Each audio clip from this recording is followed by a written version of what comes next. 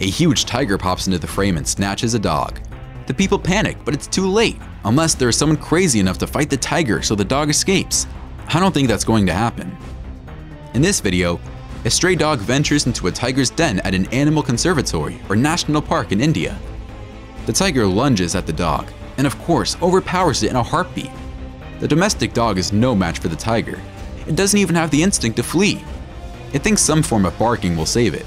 Unfortunately, the dog has no chance. One would have expected the bystanders to do something, but what could they have done for the dog?